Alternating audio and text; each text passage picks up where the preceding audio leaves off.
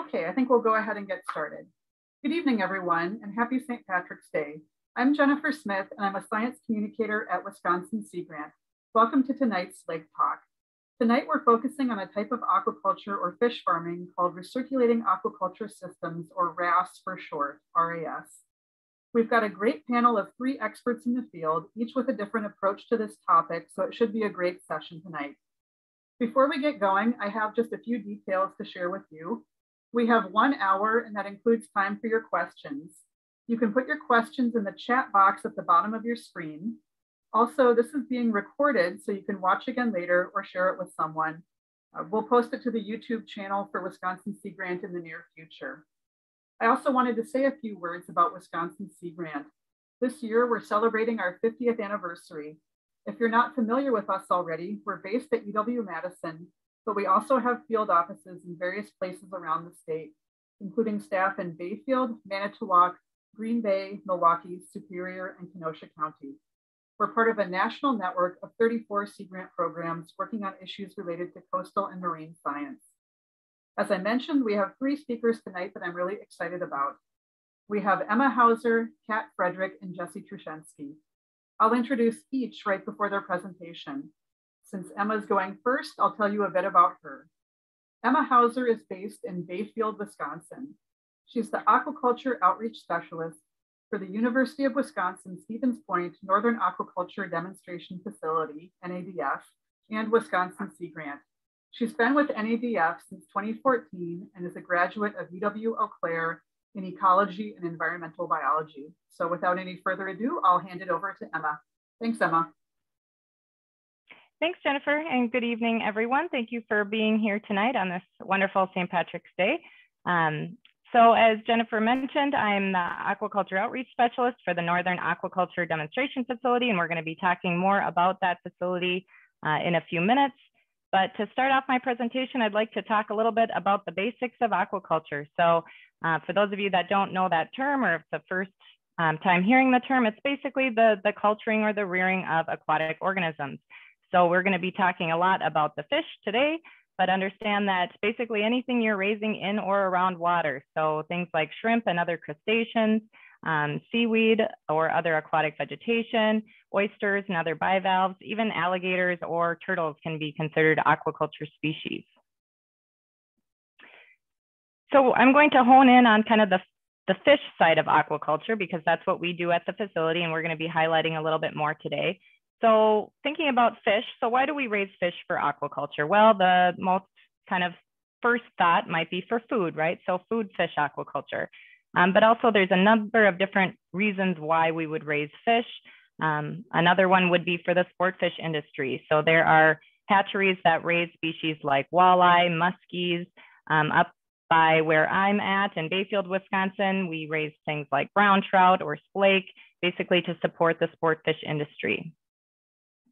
We raise fish for research. So the facility that I work at, for instance, raises fish to answer different questions, such as what is the correct feed for the species or the optimal environment to raise the species. So we're looking at sustainability, not only environmentally, but economically sustainable. And so there's a number of different questions that we're asking on how to raise these various species. And I'll talk more about that in a little bit. Bait fish is a pretty large industry, especially for Wisconsin. So Wisconsin is one of the largest bait fish producing states in the Midwest. We raise fish for conservation. So the iconic lake sturgeon here is signifying raising species for conservation to really support their populations. And then the ornamentals. So those of you that have ever had an aquarium recognize the species as the Oscar. So raising fish for the ornamental industry or the aquarium industry. So if you think about it, if you're in Wisconsin, you think, well, maybe, aquaculture isn't a big part of the state, but there is over 2,000 registered aquaculture farms in Wisconsin, supporting all of these industries I just mentioned. So we have a poll for all of you on this call. And if you think about it worldwide, what do you think the percentage of fish and seafood that we eat today is farmed? So Jennifer had this great poll up here. So I'm going to ask the group what their thoughts are. I see some answers coming through here. I'll give you another couple seconds.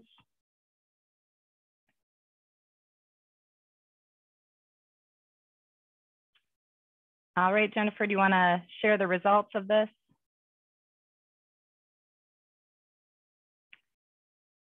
So it looks like some people think 5%, some people 10%, others say 50%. So it's really not quite, a lot of people that I talk to are unsure of this question, but actually the answer is over 50% of our aquaculture is, or fish and seafood comes from aquaculture today. So if you look at the graph here, so back in 2015, aquaculture actually tipped the scale to now over 50% of our fish and seafood are raised for our consumption, and wild capture fisheries over the next 50 years is going to stay maybe the same, if not drop off a little bit. And this is a good thing because we have to support the demand for aquaculture, for seafood and fish in the world. And with our global population increasing, aquaculture has to help meet this demand. So we want to be able to sustain our wild capture fisheries. So why raise fish for food? Well, there's a number of different benefits for raising fish for food. I am just going to highlight one of these, is that fish are very efficient animals. They are very efficient at converting the feed that we give them into their body weight. So when we compare them to other animals, other agricultural animals, this graph is showing you in the circles here, this represents 1 pound of feed. So how many pounds of feed does it take to feed one of these animals to get 1 pound of body mass out? So for cattle, for instance, it takes about 6.8 pounds of food to feed that animal to get 1 pound of body mass out. For pigs, it takes about 2.9 pounds of feed. For chickens, 1.7 pounds. Fish is almost 1-to-1. They are incredibly efficient animals. And this is for more of a salmonid or a trout or a salmon fish. But we're getting a lot better at our feeds and looking at how to raise these species optimally. But they're incredible animals at converting what we are feeding them into their body weight. So that is just one quick example of why they make such an efficient agricultural animal. So looking at the world and kind of who has all the fish, who's growing fish for food, North America is definitely one of the last ones on the list here. With what you see here, most of our fish and seafood is coming from overseas. So unfortunately, over 80% of our seafood is imported into the United States. And that creates a huge trade deficit for us of over $14 billion. And this is the second highest natural resource deficit after oil. So this is why it's so crucial and important to think about growing and building capacity of aquaculture in the United States, not only to help with this trade deficit, but also thinking about local jobs, local economies, and being able to produce fresh local seafood right in our backyards versus importing it from overseas. So that's where I'm going to shift gears here and talk a little bit about the Northern Aquaculture Demonstration Facility, which is really our mission is to support sustainable aquaculture. And we want to support it in the Midwest and throughout our partners across the nation. So the NADF facility is a campus of the University of Wisconsin-Stevens Point. But we are a northern campus, so we're actually 4 hours north of Stevens Point up here in Bayfield, Wisconsin, near Lake Superior here. So we are promoting sustainable aquaculture through a number of different means. So we have various activities that we do continuously. So we have various outreach, extension, training, technology transfer. We're a big proponent of workforce development programs, so getting students interested in this as a future career choice. So workforce development is a large bottleneck for industry expansion right now. So getting kids excited and interested in this is one of our priorities. We also do very applied research and demonstration projects. So this is an example of a salmon project that we are doing. So Kat Frederick, our next presenter, is going to be highlighting more about this project. And really, our research and demonstration projects are here and are sustainable and applied because of our cooperative partnerships with a number of different agencies and stakeholders. So we not only work with the private industry, but also state, federal, and tribal agencies, really, again, to promote sustainable aquaculture, best management practices, and really learning how to raise species optimally. So to kind of showcase the facility in a little bit more detail, So we have a variety of different systems that support a variety of different species. So we have incubation, larval, and grow out systems to raise over 15 different species of fish since we opened in 2002. So again, food fish, but also bait fish and conservation species, and at various life stages. This is very unique to a facility to be able to raise this many species, having this many systems to raise this many species as well. So we're going to talk a little bit more about recirculating aquaculture systems in the next talk, but understand we also have these flow-through systems called raceways and pond systems. So we're very diverse. And that means that we can be very diverse in our research and our demonstration. And again, we're doing real life application. We're working directly with partners to understand what the problems are, learn about the priorities, and really enhance sustainable aquaculture. So with that, I want to say thank you for having me today. This is my contact information. This is our website. We have a number of different information on our website, aquaculture.uwsp.edu, and I'd be happy to answer questions during our discussion time. Thank you. Thanks, Emma. Next up, we have Dr. Catherine Frederick, who goes by Cat. She's based in Baltimore, where she works with University of Maryland Extension, Maryland Sea Grant, and the Institute of Marine and Environmental Technology. She's got expertise in finfish aquaculture with a focus on Atlantic salmon and working with the aquaculture industry to build capacity and address bottlenecks. She's an extension associate whose main responsibility is coordinating and conducting programming across regions with the input and support of salmon RAS experts, extension specialists, and industry through a consortium known as RAS-N, or the Recirculating Aquaculture Salmon Network. That consortium is entering a major new phase thanks to support from the U.S. Department of Agriculture, and I know she'll tell you more about that. Kat holds a PhD from the University of Maine in marine bioresources and a master's in aquaculture from Kentucky State.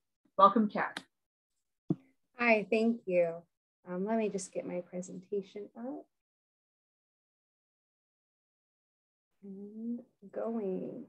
Hi, everyone. My name is Catherine Frederick, but I like to go by Kat. Let's see. Not going. Okay, so I'm here today to essentially cover some basics. What is RAS, or recirculating aquaculture systems? How does RAS work? And what is the recirculating aquaculture salmon network?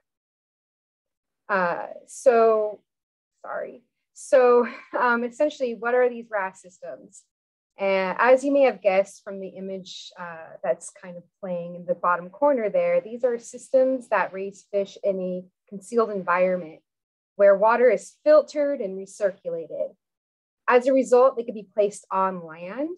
And if so, they are referred to as land-based farms. So you might hear an interchange of RAS and land-based farms. And in this case, in this presentation, they are the same. So what is the interest in RAS? First, RAS is water efficient. In most designs, 99% of water is recycled throughout. The second, RAS prevents disease transmission and fish escapes to wild fish populations because it is fully contained. This also allows us to capture and repurpose waste, which helps to reduce environmental impact of a food system. Third is local production. There's flexibility with RAS where a farm can be sited. Farms can be located closer to where consumers are, which lowers the economic and environmental cost of transportation. And finally, RAS allows us to highly control the rearing environment where we raise the fish. So that helps us increase fish performance and their welfare. So I'm kind of going to start through the process of a RAS. What are the different components of a RAS system? It's not going to be very technical, I promise. But first we have our production tank. This is where fish are grown and housed, and special considerations are always taken into account for their biological needs, from the size and shape and construction of the tanks to the stocking rates and life stage and the type of water supply. What you see here in this image is a great example of a grow out lab tank that is at the Conservation Fund's Freshwater Institute in West Virginia. who happens to be one of our collaborators, which I'll get into in a bit. Second, once water leaves that production tank, the first thing you have to do is clean up the water. So in a RAS system, suspended solids like uneaten fish food are removed from the water. And these solids are removed to help maintain water quality that is healthy for the fish. So what you see here is an example of such a filter. And this allows water to pass through while trapping and removing those solids. So just think of it as a large, more advanced Brita filter. That's how I like to think of it. Once water is initially screened for those solids, it's pumped further and it undergoes further cleaning and conditioning. So as you can see right over here, you have temperature control and you can adjust the temperatures to the needs of the fish. And we can continue to clean that water. So fish don't have the luxury of flushing a toilet like we do. So to reuse that water, we have to clean it for them. And so we do this by using healthy natural bacteria that removes harmful forms of nitrogen like ammonia. And those bacteria, form biofilms in these large towers that I've boxed right here for you, where they can grow on media as water trickles through. And then using the same image, because it was a 2-for-1 right here, I've boxed a second component. When we breathe out, in and out in our homes, that CO2 kind of dissipates, so we're not affected by it.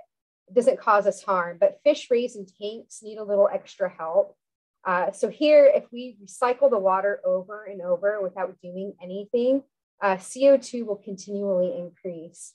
So to help keep the fish healthy and happy, a degassing column, again, that's boxed right here, just strips that CO2 from the water.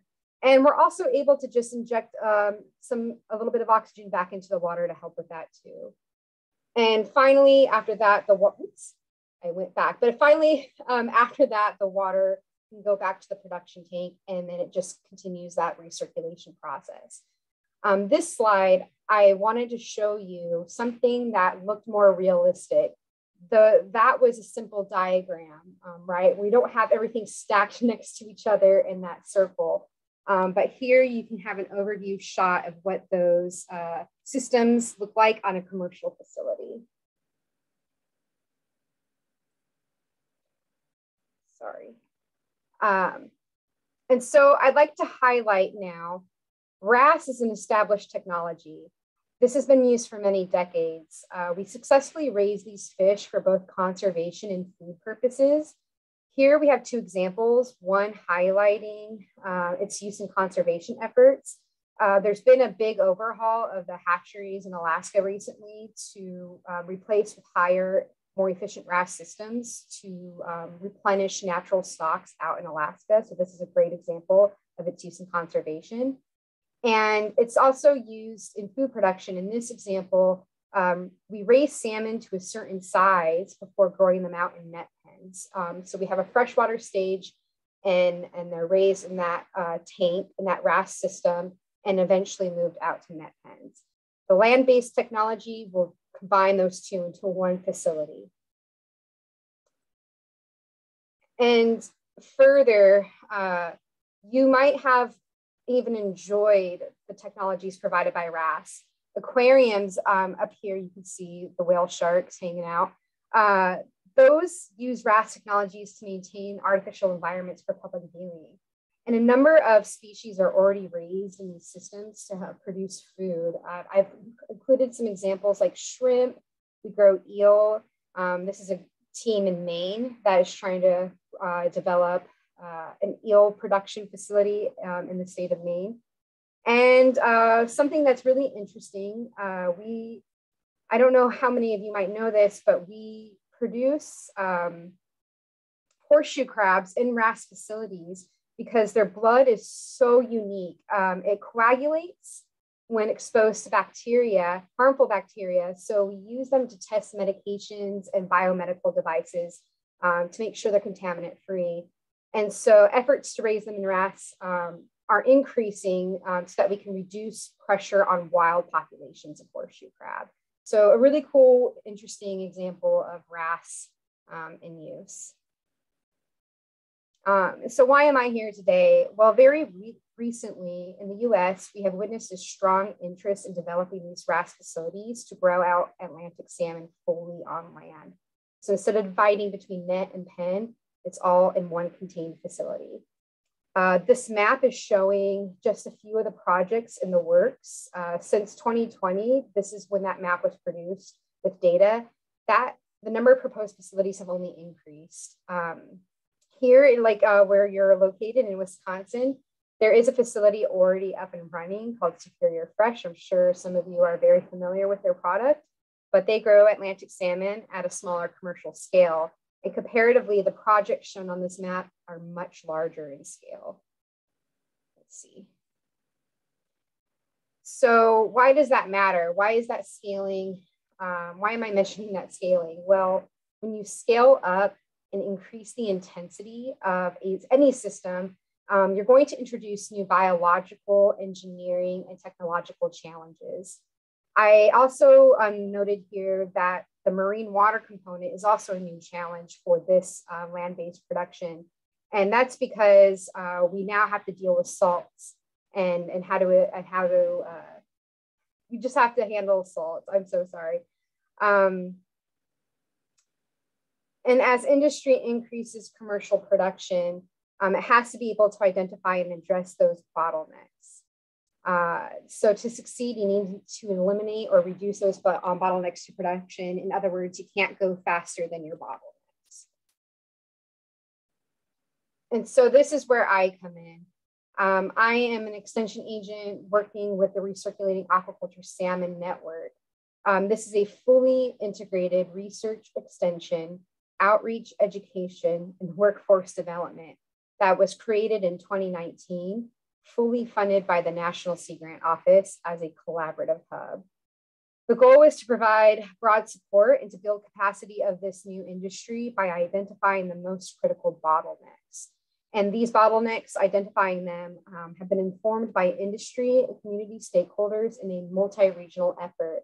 So our big players are coming out of Maine, Maryland, and Wisconsin. And on this map here, you can see that out of Wisconsin, where you might have some interest, we have Riverence, Superior Fresh, and where Emma works out of Stevens Point, the NADF.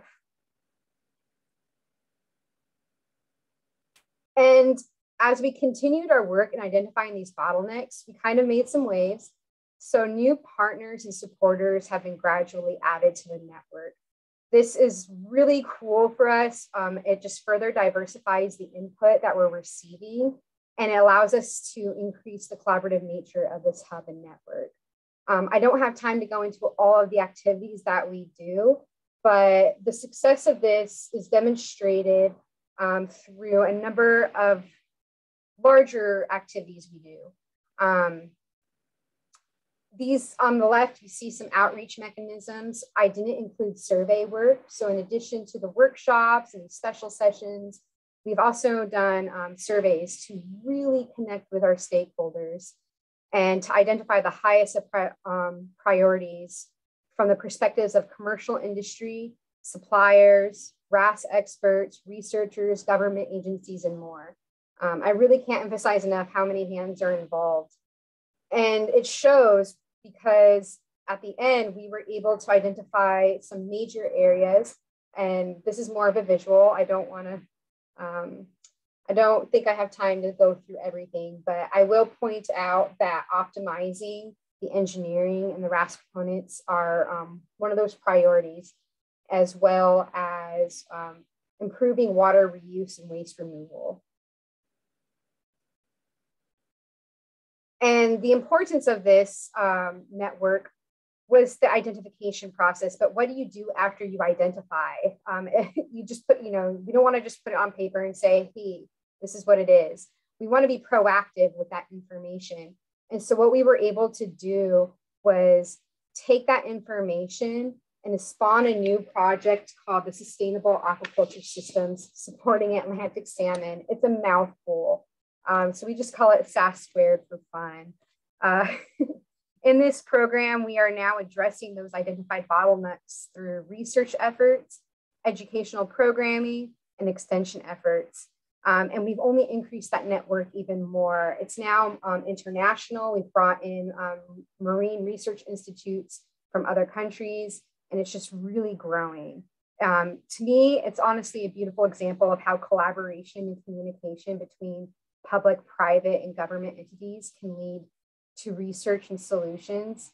And I'm really pleased to be part of both projects. And so with that, I will answer any questions at the end, but I do want to recognize the lead PI on both projects, Dr. Jonathan Zohar.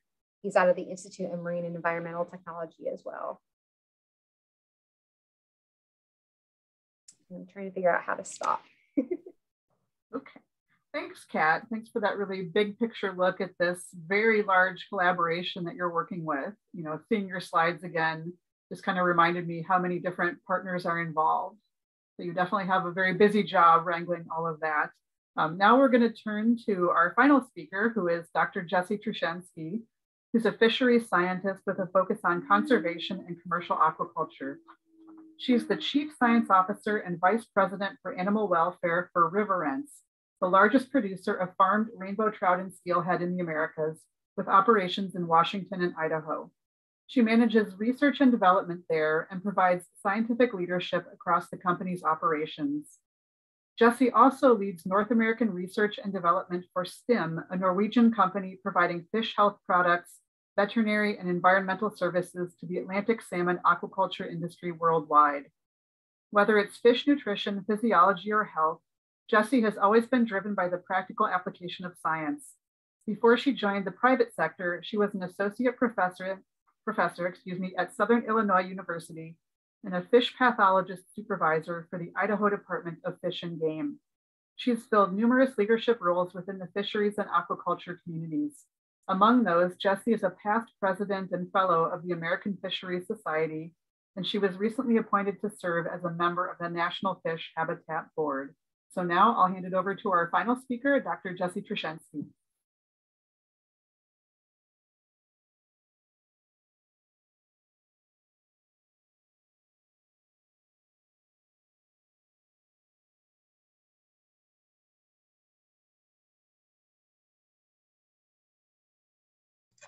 Well, that didn't work quite as planned. Let's try that again.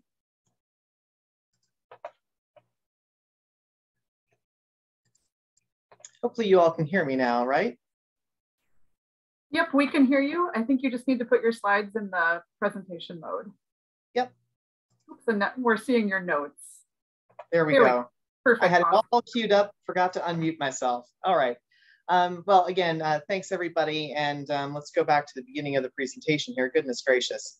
Everyone else did such a wonderful job with the technology. So leave it to me to really screw it up at the end. But I really am, it's a pleasure to be here. I'm excited to be here. I want to thank Kat and Emma for really setting the stage for what I hope is going to be a broader conversation about why fisheries and aquaculture, including recirculating aquaculture and land-based systems, really matter to the US.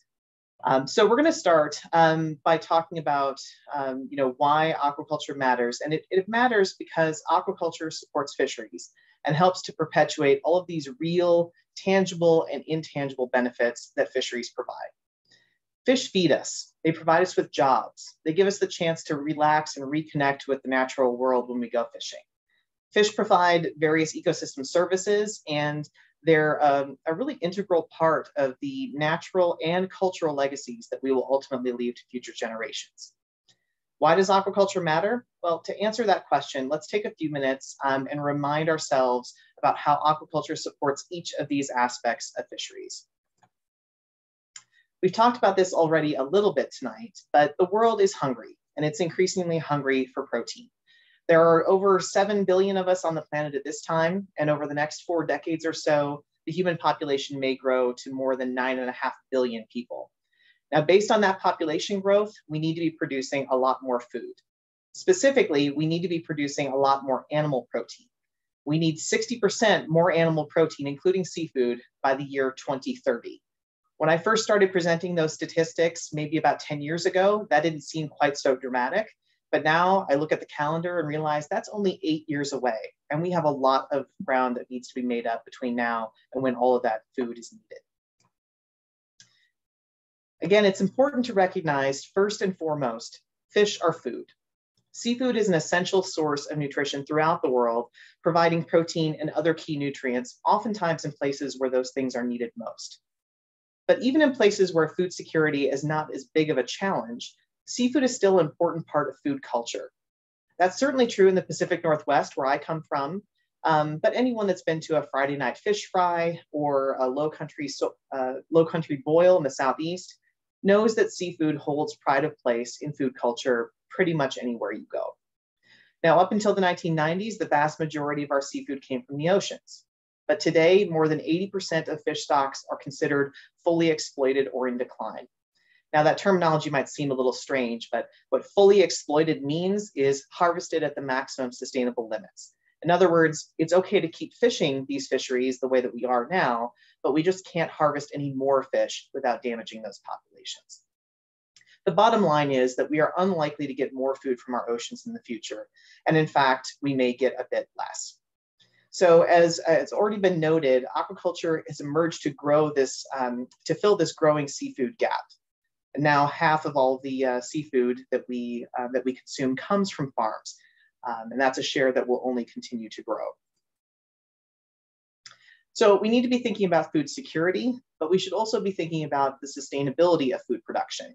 And the topic of food conversion ratios between terrestrial livestock and aquatic livestock has already been noted. Although I can see there's a few differences in numbers that we shared. I should probably update some of my stats for this slide as well. But regardless of minor differences in the actual numbers, the bottom line is that fish are the most efficient, capable of achieving nearly one-to-one conversions because they don't spend energy to maintain their body temperature the way that terrestrial animals do. Now, when we think about aquatic conservation, one of the most important variables is land use and how land use impacts watersheds and the water bodies that are formed by them. We could feed a couple billion more people with chicken, with pork, with beef, but if we're going to do that, it's going to mean a lot more feedlots and a lot more acres in crop production. And that has consequences for watersheds and fisheries. So aquaculture matters in terms of putting food on the table, but it also matters in terms of doing so without putting additional pressure on aquatic and terrestrial ecosystems. Fish farms contribute to economic development, certainly in the commercial food fish sector, but so do the public hatcheries that produce fish for stock enhancement. Hatcheries are really essential now, and perhaps even more so in the future, for putting fish into the nets of anglers, of commercial fishermen, recreational fishermen, and tribal communities.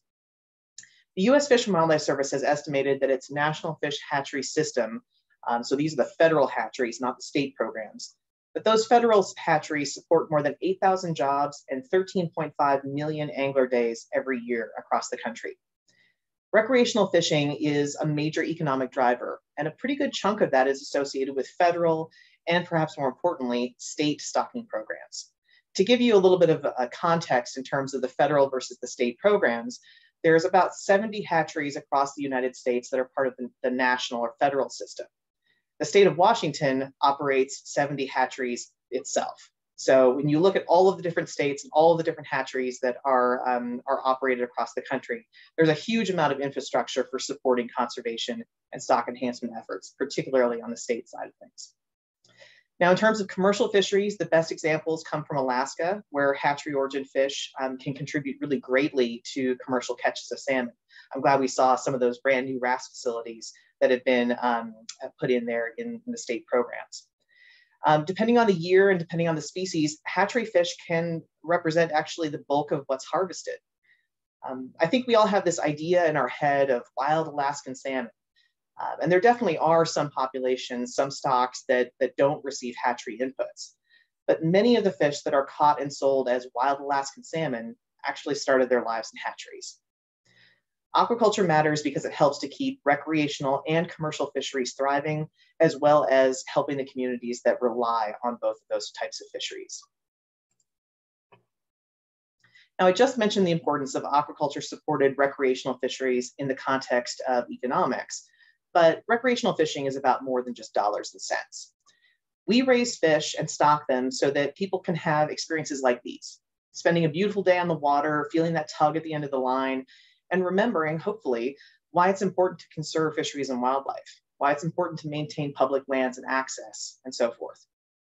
Fishing is a part of cultural identity, and aquaculture matters because it helps to create and maintain fisheries in many cases, modified systems, so that future generations can enjoy fishing as much as these guys do.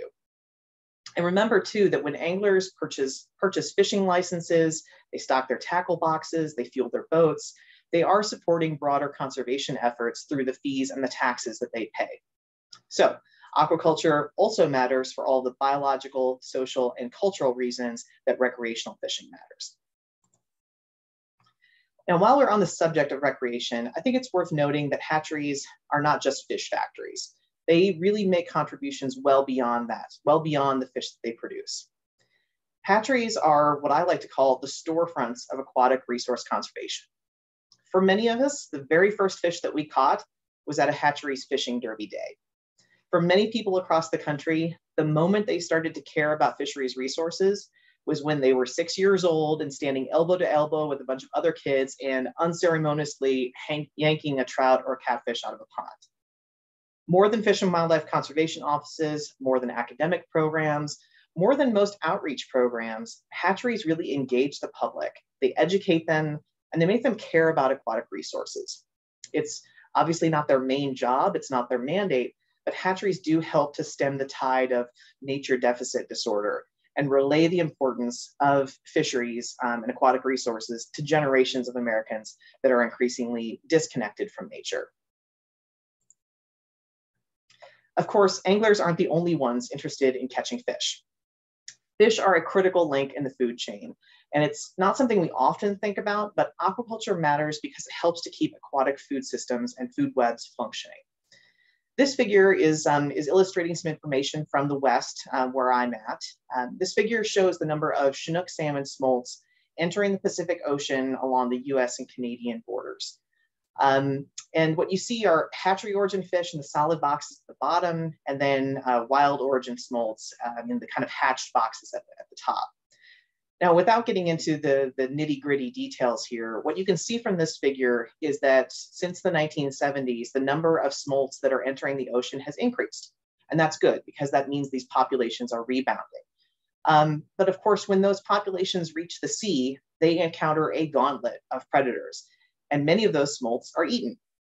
Now, sure, the people that put a lot of effort and time and money into raising all of those hatchery origin smolts would probably prefer that they not end up directly into the gullet of a marine mammal, but that is part of how these creatures have co-evolved and how their populations have coexisted, whether they're wild or hatchery origin. A great many Chinook salmon and other salmon smolts are produced either by wild recruitment or in hatcheries to feed California and Steller sea lions and harbor seals and other marine mammals. Without the fish that we raise, populations of marine mammals like the ones that I'm showing you here would not have been able to rebound from their own population crashes that resulted from the loss of their wild origin prey. So aquaculture matters because it helps to conserve the fish themselves, as well as the other species that rely on them. I want to talk a moment about biodiversity and conservation efforts. It's been estimated that 99.9% of all of the species that have ever lived on Earth are now extinct. You've probably heard the phrase, it's better to be lucky than good. And that may be true, but over the course of evolutionary time, that 0.1% of life that still exists, they've been both lucky and good. But for some of those species, their luck may be running out. Many fish will survive the current time, what we're calling the Anthropocene extinction event that we're currently in the midst of, but certainly not all fish will survive it. Some will go extinct. And in fact, many have already been lost. That includes more than 50 freshwater fish taxa, fish species in North America alone. That's been over the last 100 years. Certainly more have been lost in the years prior to that. So that's a lot. That's a lot of extinction events. But it's safe to say that that number would have been substantially higher than 50 species lost over the last century had fish culturists not been raising fish in hatcheries in order to just keep those imperiled species alive and allowing them to continue to be. Without aquaculture, it wouldn't have been possible to rescue thousands of McCloud River red bands and other imperiled native salmonids from droughts that threatened to eliminate those fish from California waters. Without hatcheries, the Snake River sockeye salmon would have been relegated to history books a long time ago. Some of you may have heard the story of Lonesome Larry, the sole Snake River sockeye salmon that was returning one year and he had no one to spawn with. Larry would have been a long time gone had hatchery folks not been engaged in helping to perpetuate and propagate this species. Because of hatcheries and the work of fish culturists, both of these iconic species and many others they exist, and they're making modest but steady gains towards recovery. So again, aquaculture matters because maintaining biodiversity and natural legacies matters. As I said before, fish and fishing are really a part of who we are as people, almost regardless of where you are in the world. And as a result of that, fish figure really prominently in fables and myths and stories of peoples from around the world. Now, thanks to Marvel Comics, we all know about Thor, we know about his brother Loki, but you might not know about one of Loki's sons. His name is Jormungand, and according to myth, he's an immense sea serpent. He's a giant fish, and it's actually this giant fish that Thor was supposed to battle at the end of Ragnarok. So they changed up the script of that movie a little bit relative to the original fables. It really should have been a fish at the end of that movie. Now, according to Japanese myth, earthquakes are caused by the thrashing of a giant catfish that's trapped under the islands of Japan. Another myth or another fable, most of us know the world's largest freshwater scaled fish. It's the arapaima. Some people call it the paiche, but in its native Amazonia, it's known as pirarucu. Pirarucu is the name of an indigenous warrior who is said to have been transformed into this fish as punishment for his cruelty and his vanity. Now, I know that some of these myths sound kind of silly and maybe a little bit hokey, taken out of context, but myths and fables are how we define and preserve our heritage. These stories of legendary fish help us to remember and communicate what's important to us and to tell others what we value. Without fish to catch, without fish to eat, and without fish to remind us of the infinitely humbling inner workings of nature, there are no fish tales. There are none of the indigenous peoples that rely on fish for their sustenance as well as a huge part of their culture. And it's not just indigenous people. Without fish, there are no you and me. Aquaculture matters because fish and cultural identity matter. So there's all these different reasons that fish matter, some of which we've talked about tonight, but there are of course many others. But fish and fisheries face a number of threats, not the least of which is climate change. Now, when people think about climate change, the images that are likely to come to mind are dry, cracked earth and superstorms and that kind of obligatory picture of the polar bear balancing on a melting iceberg. Those images come to mind because we can see and experience nearly all of those things happening around us right now. But fish and fisheries are also being impacted by climate change. So when you think about climate change, don't just think about polar bears and icebergs. You should also think about the images that I'm showing you on the screen too. Ocean acidification is causing numerous problems, including the loss of coral reefs. In this picture on the left, you can see just the very top of this stainless steel marker that was embedded in a block of coral in the Florida Keys in 1998. 17 years later, you can see how much of that same marker is now exposed. You could hardly see it before, and now almost the entire thing is sticking out of what remains of the reef. The reef is simply dissolving around it, and that's because of climate change and ocean acidification. Harmful algal blooms or HABs, like the one that occurred on the Pacific coast a few years ago, this orange water picture here, those are becoming more severe and more widespread. In addition to kind of sucking all of the oxygen out of these affected systems, some HABs produce toxins that can harm aquatic life, and they can also be toxic to anyone consuming seafood from the affected region. Like HABs, dead zones are becoming more frequent and they're becoming larger and more persistent. And if oxygen levels drop too low for too long, of course, major mortality events can occur, not only killing fish, but other aquatic organisms. Now, of course, we know that fish stocks are shifting to avoid these kinds of problems. We see that with species like the Atlantic cod, which I'm showing you their populations here in this little GIF here that's on the right side. They're moving into more northern waters and they're moving into deeper waters in search of cooler temperatures. And that means that it's much more difficult to fish for those fisheries. And it's also, in some cases, not possible because the populations have moved outside of the traditional fishing grounds where US vessels are allowed to operate. Even in circumstances when things aren't quite so dire as to kill fish outright or to cause entire populations of fish to move, that doesn't mean that fisheries aren't being affected.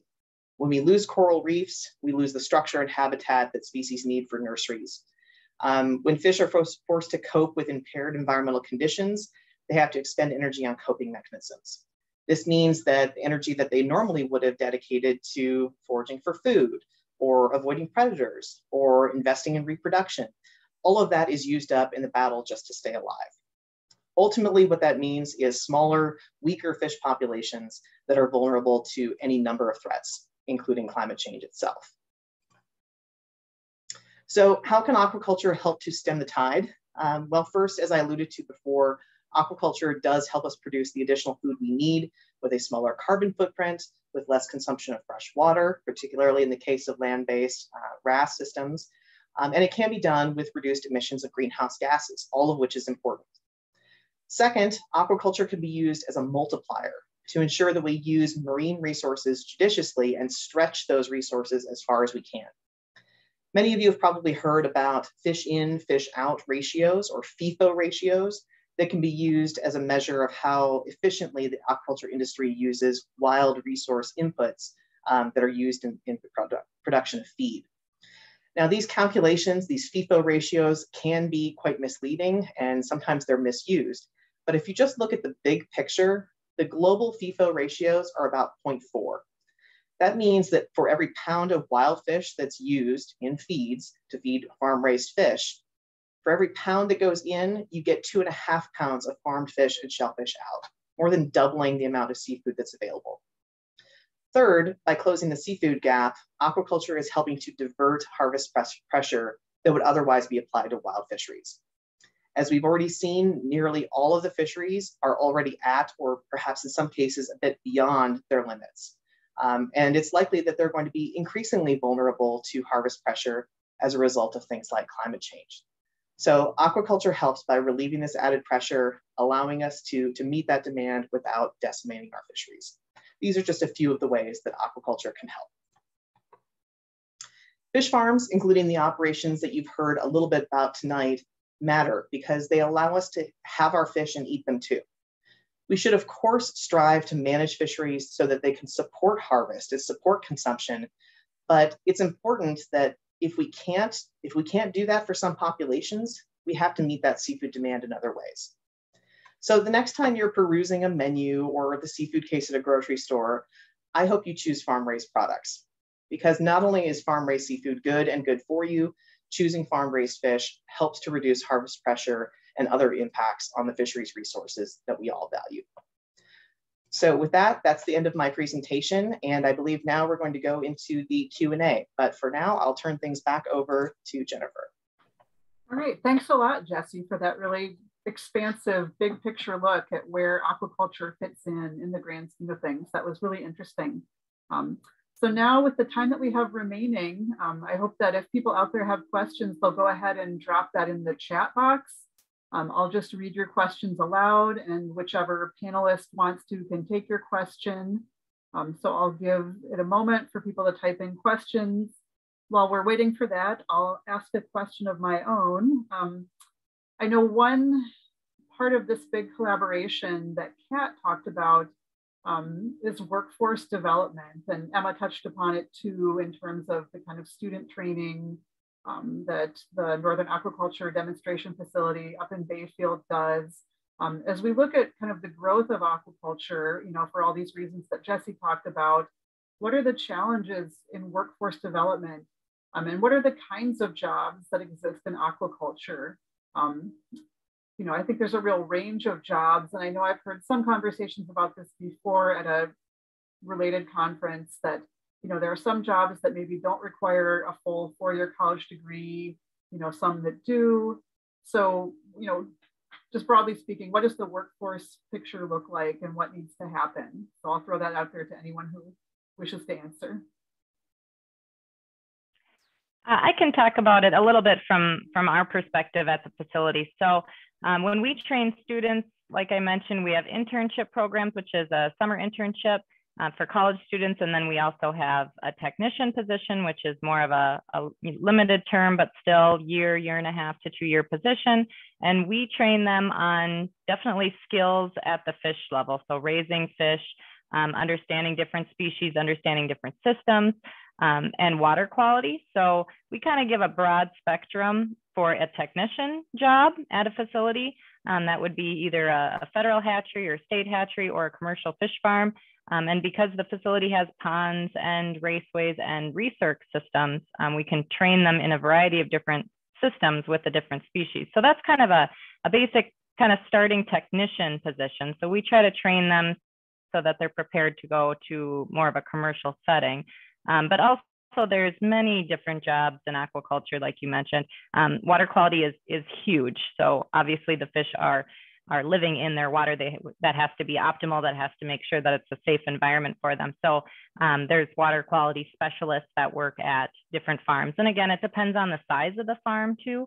But also we've heard from partners too that, even building control, so controlling the environment of your building. So like HVAC and heating and cooling and humidity. I mean, a lot of these systems, like Kat mentioned, they're all indoors. So all of that humidity, that degassing, all of that has to make sure it's maintained inside of that building. So it goes from technician raising fish to water quality to plumbing to construction. I mean, it kind of, there's a whole world to aquaculture. It's a whole business.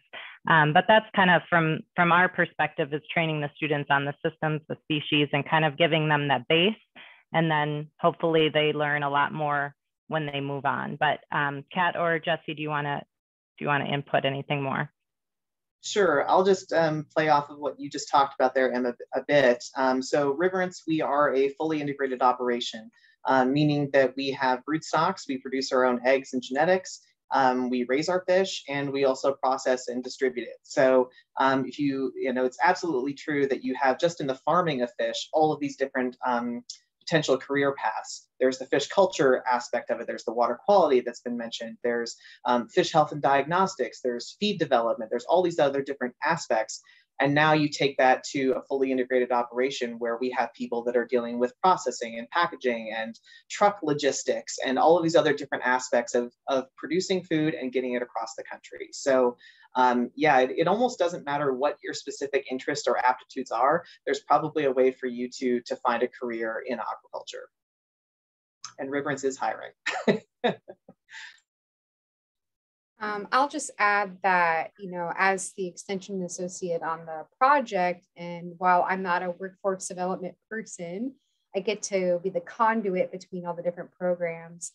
And at this time, we're kind of in the programming stage where each region has their own workforce development program, targeting different audiences. So here in Maryland, we have the Aquaculture in Action program, which targets secondary education and uses aquaculture to teach environmental literacy and aquaculture literacy. In Maine, we have programming that places anyone that's, really high school graduates, college undergraduates, really anybody who's interested, you can get credentialed in aquaculture. And at the end of it, you get to work, in a facility and get real life experience in an aquaculture facility. So right now, as a nation, we're working on our own individual programming. And in the future, what we hope to do is start integrating across the different regions and really using each other as a resource. That will probably take some time, though. You can't do workforce strategy in just 2 years. It's a long haul. Okay, I see we have a question in the chat, so I'm going to go ahead and take that one. It basically comments on how, as all of you know, sometimes aquaculture can get a bad rap or have negative perceptions surrounding it. The commenter says that all of you presented great data tonight that counters that bad rap. But do you have any tips for how other people, including lay people, can share these kinds of messages on the value and importance of aquaculture, and what modern aquaculture actually is? So I can take a first stab at that, and then I'll look to Kat and Emma to pick up any of the things that I forget to mention. But I think, first of all, I think a lot of folks have kind of an outdated view of what aquaculture is. Like any animal production industry, when it was first being developed and practiced, there really wasn't a lot of emphasis necessarily on environmental impacts and management. Now, obviously, we know better, and so now we do better. And that's true for aquaculture. It's true for poultry, swine, cattle, you name it. Everyone has a much more, a greater awareness of the importance and necessity of limiting environmental impacts. But what I would say about aquaculture is that I think the most important thing in terms of environmental impacts and sustainability is that aquaculture isn't just one thing. There is a type of aquaculture that makes sense pretty much wherever you are in the world. Now, do net pens make sense everywhere in the world? No, they don't. You need to have really deep water, you need to have good currents, you need to have certain environmental conditions to support that kind of aquaculture in a way that's environmentally friendly. Do wrasse make sense everywhere? Well, they do allow you a lot more freedom to be able to place them in environments that otherwise wouldn't be suited for different species. But you need to have a really stable electrical grid, which of course isn't something you have throughout the world. So wrasse don't necessarily make sense everywhere. For our operations in Idaho, we've got a really great rearing system, but it doesn't work unless you have large volumes of cold water that are available and come out of the ground pathogen free. So again, none of these different types of rearing systems make sense unless you put them in the right context. So that's what I would say, is that for people that are concerned about, okay, is aquaculture good? Is aquaculture bad? The answer is it really depends. And aquaculture isn't just one thing. There's a way to do it right pretty much anywhere you are. Yeah, that's a great point. It's not a one size fits all situation, and it's not just one thing. Like other types of farming, there are many methods. Did anybody else want to address that question? I'll just note too that when we get people that are confused about aquaculture, they tend to tag on to what they hear negatively, and that's what they remember. So I think there's a desperate need for more education. So talking about how do we do aquaculture today, and I always tell people, go visit a farm, come and visit us. We're open to the public. There's a lot of farms in Wisconsin that are open that you can go see. You can literally see how these fish are being raised. And that's not necessarily true for a lot of other agricultural entities. And it's because they want to share with you. There's no secrets. They want to share exactly how they raise their fish because they're proud of it. They're proud of raising fish because it's hard to raise fish. If you don't give fish the correct environment and the optimal environment, a lot of times they'll get sick or they'll die, and that is your profit, that's your business. So I think education is huge. And that's, again, why we're trying to reach out to students K through 12, not only because of future workforce development, but those are future consumers as well too. And just having a better understanding of how it's done, especially in the US, is really crucial. And I'll follow up with that. This is a bit of an anecdote, but when I was living in Maine, small town, everyone's kind of in the same spaces. So it was, I kind of became the fish girl. People would come to me with questions. And one individual would just complain about how nasty water looked, right? And that wasn't my experience because I'm around those systems. I was around these net pens, for example, in Maine. I just didn't see the water they were talking about. And finally, I got out of her that the last time she had actually gone near those cages was 20 years before. So, or 15 years, a really long time. So she had never gone back to visit. So using very outdated information to form an opinion. And, she's talking to her friends, their friends are talking to their friends. And so you get this spread of misinformation that I think if you really critically consuming information about aquaculture, I think is what is key. Is this have an obvious bias? Is there anything, positive being represented, if you read something from aquaculture, we're going to admit, hey, this is something we're working on. We know it's not the best. And so I just think being really critical of what you're consuming. I know there was a recent documentary on Netflix, and some of the information presented was outdated or just completely misrepresented. So that's all I'll have to say, is just being a critical consumer of your knowledge. Thanks, everybody. Just to kind of piggyback on what Emma said in terms of visiting a farm in Wisconsin, I just want to put out a plug for a project of Wisconsin Sea Grant called Eat Wisconsin Fish. So if you go to eatwisconsinfish.org, we have a lot of information there about Wisconsin fish producers, both commercial fishing and fish farms. And so if you're wondering, you know, well, where is a fish farm in Wisconsin that I could ask to go visit?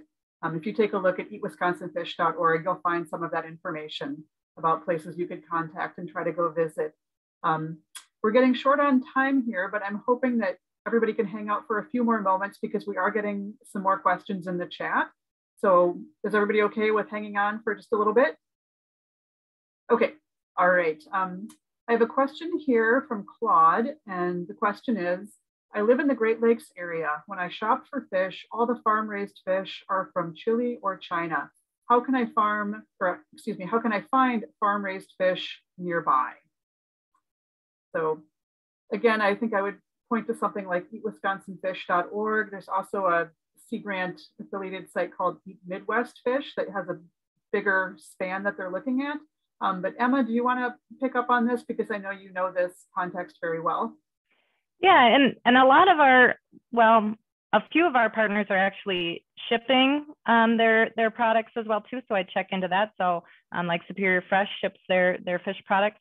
And also go to your local markets, especially if they're producing local or have local products, and ask them, is there a way you can get farm raised fish here? Or is there an option? And if they know that there's a demand for it, they might search it out in the future. And sometimes it is hard to find because especially in Wisconsin here, we're not, you know, there's not a ton of farms doing food fish, but I would definitely go to websites like Eat Wisconsin Fish or ask around. There might be an extension agent that knows in your area as well too. But again, mention it to your markets and see if they can get it for you. Thanks, Emma. I'm going to move on to a question that we have here that is directed at Kat. And the question is, regarding the areas of RAS that need improvement, which one do you think is the most critical to the success of the industry and technology? So there are a lot of ways to answer that question. As an extension associate and having done a survey, actually, I added some graphics. You always have your backup slides at the end. So I think the first way I'll answer this is from just the perspective of industry stakeholders themselves. I mean, the whole network contributed their views. And so we did a survey of technical needs, and the top 8 are presented here. And what you might see a lot of is this repetition of off flavor as well as early maturation. And so those are just examples of some of the biological challenges in RAS that are currently being addressed through multiple research institutes. I'd say that at this time, that is of highest priority. Now, as an extension person who talks to a lot of people, I think that the need for improvement is more on the public perception front. You know, we just had a question about the bad rap that aquaculture gets. And so my bias is less towards the biological technical needs and more to the people side.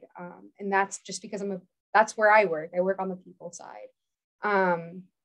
But we have, you know, Jesse, I don't know if you'd like to provide input, or Emma, but that would be my response.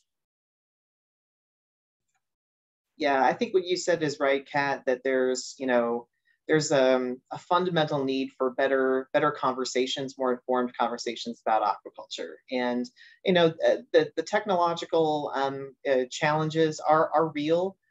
but they are solvable. And I think what's really incredible is to see how RAS has developed over a really short time frame, right? So many of the things that we're talking about and implementing right now to address biofiltration or to address the rearing environment and making it optimal for species that we never thought were really going to be a good fit for RAS. It's all happening now. And really, it's not like we're talking about 100 years of development here for RAS. It's all happened in really just a decade or two. And so, and I think that innovation is accelerating as well. So yes, there are definitely technological challenges, but there are solutions there. And again, I would agree that the perception part of it is probably the more unwieldy problem to address. Well, I think at this point, we've covered the questions that came in through the chat. So I just want to thank everybody again and also respect your time and not go too far past the 8 o'clock hour. But this has been really enlightening because, from Emma, we had this look at research and training that happens right here in Wisconsin in a place that maybe not everybody knows is there, this hub of cutting edge research in far northern Wisconsin, right near Lake Superior. And then Kat kind of took us through the ins and outs of what I think is a very complex process. It's kind of fascinating to think how many things go into a RAS operation. And then, Jesse's very expansive big picture look at why all of this matters and all the kind of unexpected ways that aquaculture touches other things like conservation and even recreational fishing in ways that people may not necessarily realize. So I think this has been a really nice, well-rounded panel because each of you have a different angle on this issue. So this has been just really great. And I'm glad you were able to do this tonight. So thank you to everyone who tuned in. And thank you, of course, to Emma, Kat, and Jesse for being with us tonight. And I'm sure if you have questions after the presentation, you can get in touch with them. And I'm sure they'd be happy to speak with you. But thanks so much for joining us on your St. Patrick's Day to do this talk. And as I mentioned before, we'll put this on the YouTube channel for Wisconsin Sea Grant in the near future. But thanks, everybody, and enjoy the rest of your evening. Thanks, everyone. Thank you. Good night. Good night.